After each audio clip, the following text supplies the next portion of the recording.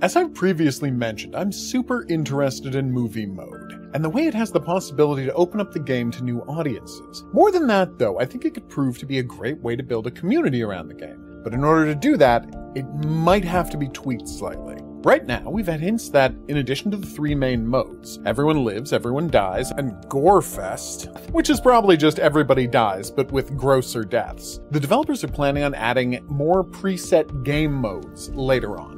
This feels like a no-brainer, doing things like having sole survivor versions for each character, versions where couples survive and either get together or don't, or ones that have all the scenes necessary to follow a particular character's dramatic arc in the best way, and so forth. I'm curious to find out what preset games they decide on, but I'm more interested in what can be done with the director's chair feature. The central idea of it is great. Decide whether characters will succeed or fail when they get to QTEs and choices, then watch the game play out. But there's one problem that might come up. Are these playthroughs reproducible?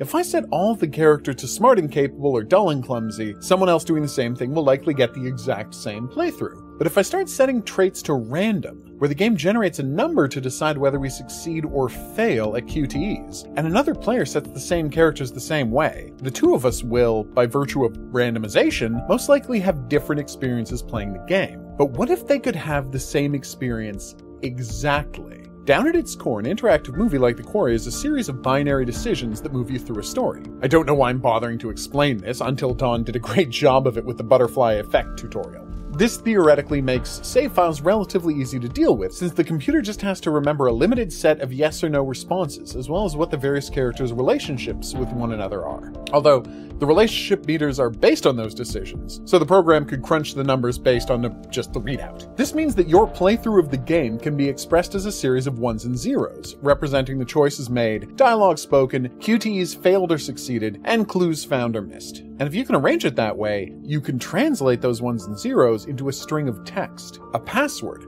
probably no longer than 8 or 12 characters, assuming that you use the whole upper and lowercase alphabet and 10 digits. Yes, a password system is an incredibly retro thing to suggest, a holdover from the days of NES, when games came on cartridges and it cost a lot of money to put in a battery-powered chip to manage saved games. This is now relegated to the world of roguelikes, where some games will let you record the seed text describing the dungeon so you can replay it if you want to. In The Quarry, however, passwords could be a great community-building tool. Imagine if, at the end of the game, you were given a password that represented your whole playthrough. Every decision you made, how you performed on each QTE, every clue you found, and then, if you gave that password to someone else, they could load up movie mode, enter the password, and watch your exact playthrough, other than the specific walking around you did. People could post playthroughs they found the most interesting. Streamers could show off the password of their trip through the game, letting people load it up on their own copy and watch it all play out. Instead of trying to remember what set of decisions you'd made to get your exact path and ending,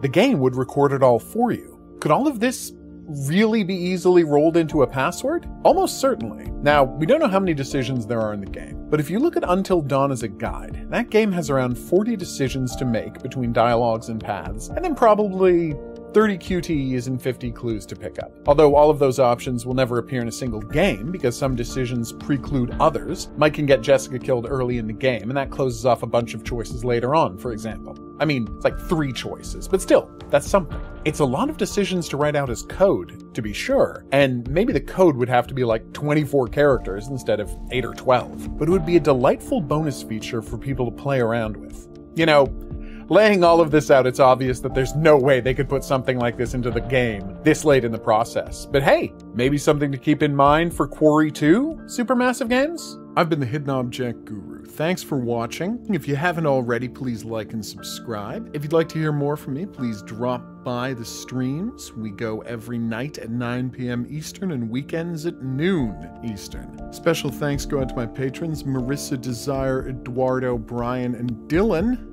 See you back here for more Supermassive Games content, but until then, au revoir.